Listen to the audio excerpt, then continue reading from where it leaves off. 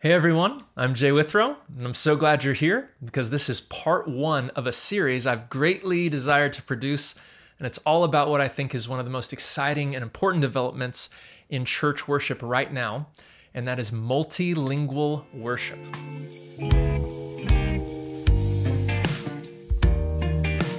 Knowing how to do multilingual worship well is a skill that's becoming more and more crucial because churches are growing ever more ethnically diverse, as you're probably very aware, and I'm sure that's why you're here, because you're trying to lead multilingual worship or you're about to jump into it. But that's an amazing place to be because there's such a huge scriptural precedent for it. And it's an incredible witness to the community, to the neighborhoods around, to the power of Christ and the gospel as they hear multiple languages, but all being sung together, right? The picture of the church in Revelation, all singing around the throne with one voice. And so just so you know a little bit more about my involvement in this over the years, I've been leading multilingual worship for about 10 years. And normally we have 3 languages represented in our services, but every now and then we'll have 5 or even more. And so all that experience has just taught me a ton, and I'm wanting to share that all with you. So I'm really excited to help as much as I can through the series. So let's dive in.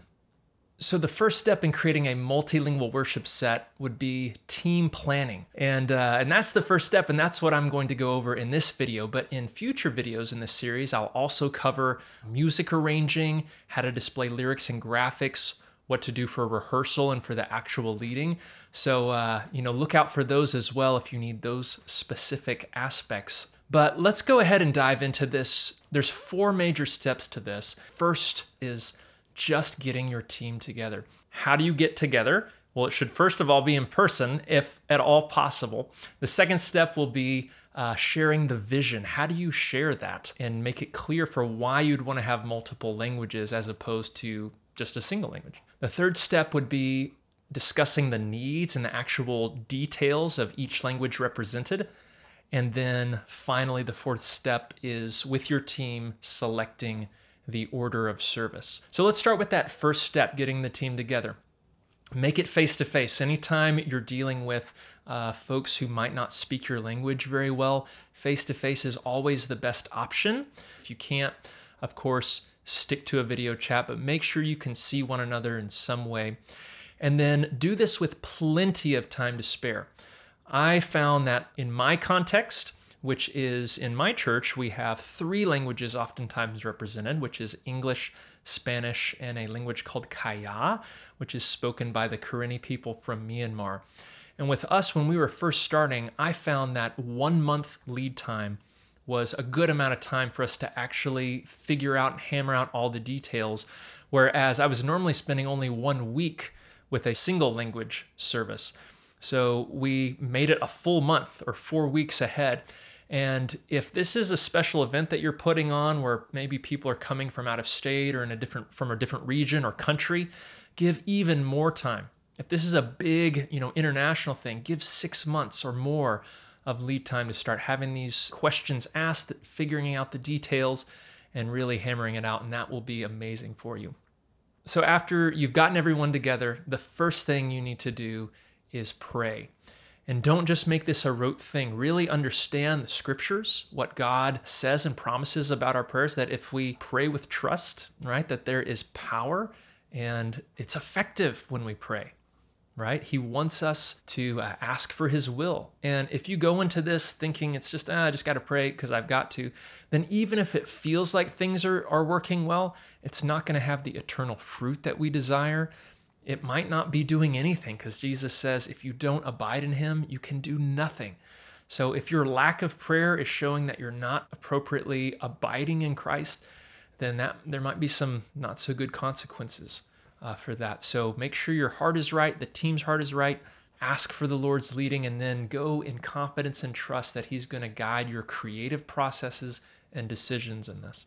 Then you want to start sharing the vision for why you're having multiple languages. This goes beyond just the vision for why you're getting together. There might be other reasons, but you need to have a vision for specifically multiple languages. I found that when we first started to do this in my church, that people were kind of hesitant, or people thought it was difficult, or even certain leaders, it seemed like they were like, why do this? And we had to nail it down And it wasn't just because we thought it was cool. It's got to be way more than just our feelings. It has to come from Scripture, I think, Scripture itself. And so for our church, we hinge our vision for multilingual worship on two main passages of Scripture. The first one is from Revelation chapter 7, verses 9 through 10.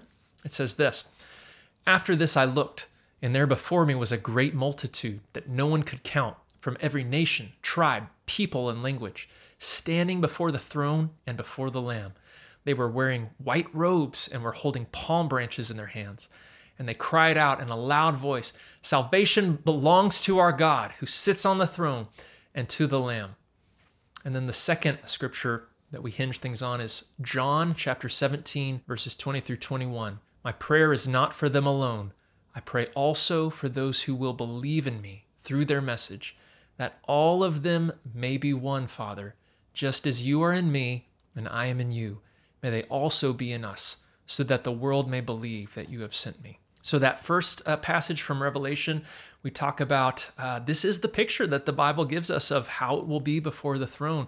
All tribes, tongues, and nations gathered around. And then that's why we're doing it in our service. It's a very picture of the very thing that we know the Lord wants. And that is a powerful testimony to our churches and to the community at large who might be witnessing this, to what God is doing and what he is up to and what he cares about. And that second passage from the book of John, that's Jesus' prayer to the Father, and it reveals that belief, right? The belief that people have can hinge upon the unity that Christians show. He's wanting that oneness, that unity, so that the world may believe that the Father sent Jesus. That's a huge deal. And we can push that forward as the vision for why we're doing multilingual worship, singing in multiple languages while also singing the same songs and being a part of the same worship service is a clear picture, and I think helps usher in the very thing Jesus is praying for. So these are some major scriptural precedents, and you can share this with your leaders and make sure your people, the different language groups, have an understanding of this as well. Once you've gone through those things, you can actually get into the more nitty-gritty details and start hammering things out. Something that you would begin to ask about that you wouldn't if you were just doing a single language service is, what are the language needs and details? The first question about that I would ask is, you got to figure out what the languages are. What are the native languages being spoken there? Everybody's first language. What are they? And then what percentages are they? And then you have to ask, is there a secondary language or a common language that would be the majority language everyone could understand? For us, our percentages at my church, about 80% English is their first language, and they understand that perfectly. 10% Spanish, 10% speaking Kayah. And of the Kayah speakers, probably half or more of them, they also grew up speaking English. So it's basically a first language as well, Kayah and English. And then for our Spanish speakers, even though English wasn't their first language, they still understand it. So the majority language for us, 95% of people can speak English and understand it. So that's why we choose for us to do most things like our sermons and our communications, our announcements in English, and then we have translations in the other languages as we have need. So find out what those percentages are, what those languages are for you, and it will help you make these decisions about who will translate and how you're going to do it. So the next step after you've identified the languages is, are there unique scripts for these languages? Something that for us is not Roman characters, right? English and Spanish are both written or typed in Roman characters, so it's easy to do that. We don't have to change font styles or anything. But for Kayah, that language, I don't know anything about it. I don't know it. I didn't have the font face for it. Just nothing was there. And so that all took a lot of time and takes way more effort, because it's not just a copy and paste thing. You've really got to take extra time with it.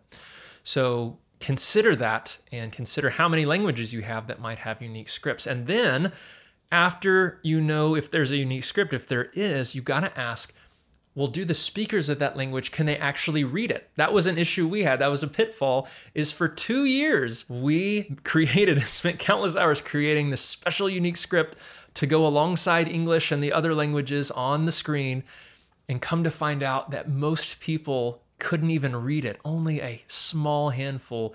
But what most people needed who spoke Kayah, what they needed was a transliteration of the Kayah language. And if you're unfamiliar with that, a transliteration is simply taking words that are in one script and then making them legible in a different script so that the speakers of that other language can pronounce the words. Even if they don't understand what they're saying, they can at least pronounce it because it's in their familiar script. So that's how we needed it in Kayah. It's great for choirs because choirs have to sing everything no matter what language. So they need a transliteration for it. So figure out those things, and then it will keep you from making mistakes that bog down the process that you find out later, oh, we've got to do this, right? All right, so the next question would be, well, now that we've got these details and we know about the scripts, is there a particular language that we need to preach in? And for us, normally it is the majority language, but you might have a special guest speaker and they're going to speak no matter what language. And then you have to decide, okay, is it worth doing that with the way that we want it to be translated? And that would be the next question is, well, how will we translate whoever's going to be speaking the sermon or whatever is being spoken during the service time? There's really three ways that you have translation. One is you actually have someone up on the stage beside the speaker translating in real time. Two, you have someone in a separate room who's listening on headphones and then they're speaking to a different group that's isolated, acoustically in a separate room. And so you do it that way. Or do you want to keep everyone in the same room but have some kind of translation system with transmitters and receivers where people can listen on headphones? Or do you want to have like an app where they just pull out their phone and they can use their own Bluetooth headphones to listen to it? Although that takes some money. Normally those are subscription services, right? Those are kind of your three options. And so let's talk about why you might choose one over the other. Well, the first one, right, just having someone up standing beside the speaker on stage speaking is certainly the simplest. It doesn't really take any money or any special systems to do that. You just have to have someone who's skilled in that. And if they are, well, the cost of this is that it's going to double the amount of time it takes the sermon to be given, because the speaker has to say it, then the translator also has to say it. You got to give time for that, and it doubles the amount of time.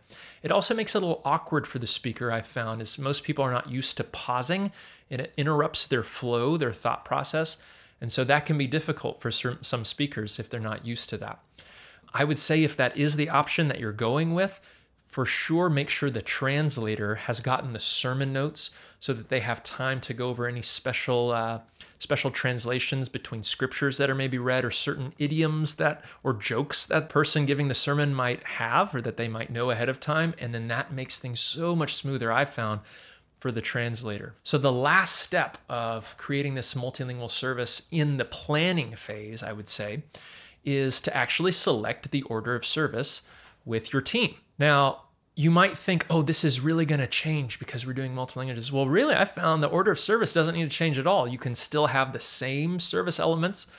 Let's say you have a scripture reading and 3 songs and then a prayer. I mean, you can do everything the same as far as order, and even time-wise, it's pretty much the same. But what really changes, of course, is how each of those elements is actually communicated. That's the major change, and that's where you're really making these big decisions.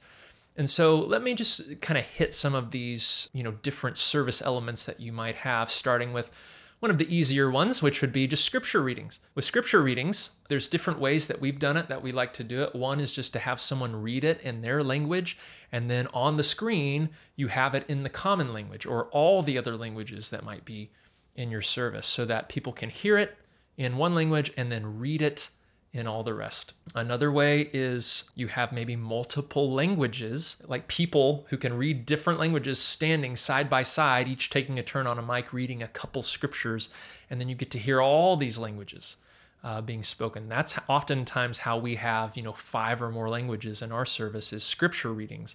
And that's really beautiful to hear maybe a language that maybe 1 or 2 people in your congregation might speak. Like we have Bulgarian and Japanese and some of these languages that only a few people speak, but then they get to read it, and it touches them if that's their first language.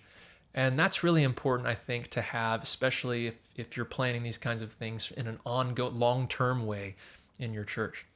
One other thing I want to mention about scripture readings that we ran into, you got to make sure if it's a language that's not well known or maybe hasn't had Christianity very long in that culture, they might not have all the scriptures translated. In Kayah, they didn't have the whole Old Testament, and it's still being translated to this day at the making of this video. So make sure that they actually have all the scriptures that you want read and that you're planning for. Another service element is prayers. How can we do prayers? In my particular tradition, we do a lot of extemporaneous prayers where we're just delivering them off the cuff. They haven't been premeditated necessarily. They haven't been written down. And we find that it's just easiest for the flow of the prayer to not have to do any translation on that. We just allow people, if they can't understand it, they can pray in their hearts, or maybe we have prayer points up on the screen so that everyone can be praying in a unified way, but we just let the prayer pray in their language. If you do have written down prayers, of course, you can handle it just the way you do a scripture reading. You could have translations up on a screen while someone reads it in their language. Something else that we've done prayer-wise, I will say, just as it comes to mind, is we do what's called a mass prayer, where everybody in the whole building prays in their language out loud. Everybody. That's really cool because it harkens back to Pentecost, right? Where all the apostles are speaking in different languages and people are hearing them.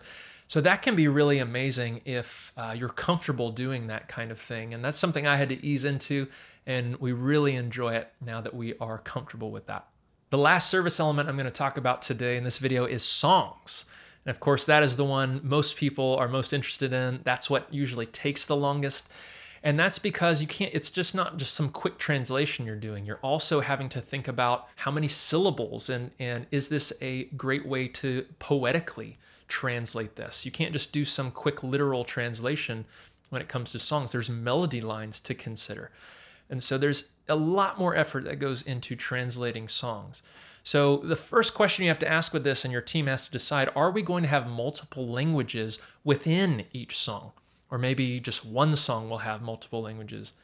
Or maybe other songs you can just do an entire song in one language, and then the next song is just done in one language. That's certainly simpler than having multiple languages in one song, for sure, because you don't have to create any sort of custom arrangement.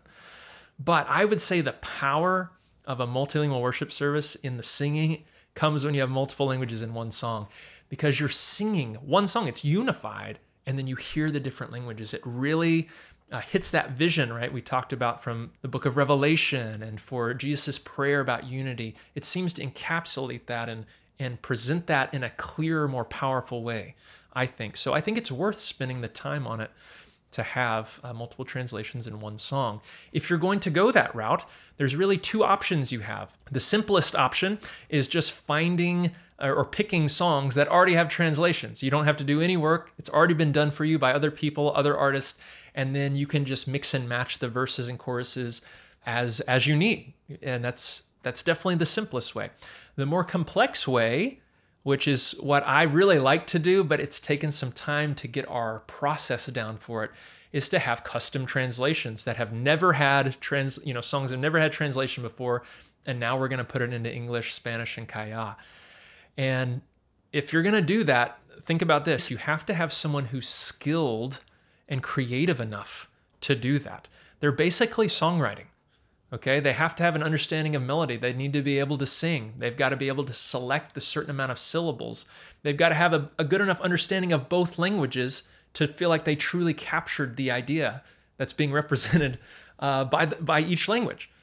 And so that takes a special person. Well, if you've identified that person and have them, and you've never done it before, maybe start slow, just one song. Try one chorus that way, and have them try to translate it and create a version in their language. And then as you get good at it, you could do more. Do a verse and a chorus, do a bridge, do multiple songs. And that's what we found has worked with us well, is to take it slow and ramp it up, especially if you're going for the long term on a multilingual worship set for your church. Do make sure, though, that your team knows how much time it's going to take to make custom translations.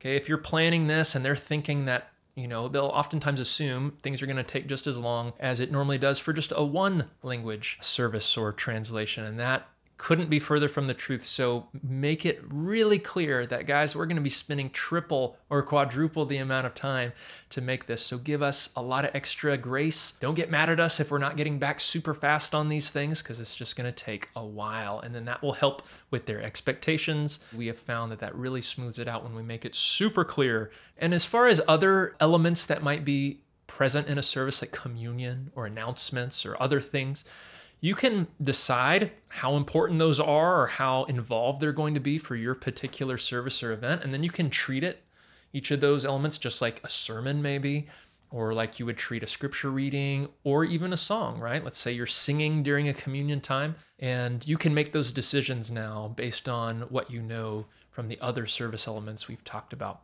Well, y'all, that's what I have for this video. I hope it has been really helpful to you. Maybe it brought up something or some question and you're like, oh man, I'm glad I got through that. If it did, let me know. Maybe there's other questions you have. Leave it in the comments. I would love for myself and our community to be able to respond to those.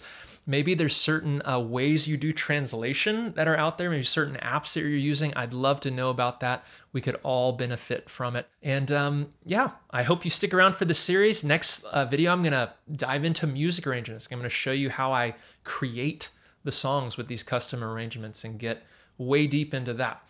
Well, please like and subscribe. I really appreciate your support, and I'm so glad you're wanting to embark into multilingual worship. Well, I'll see you at the next video. Have a good one.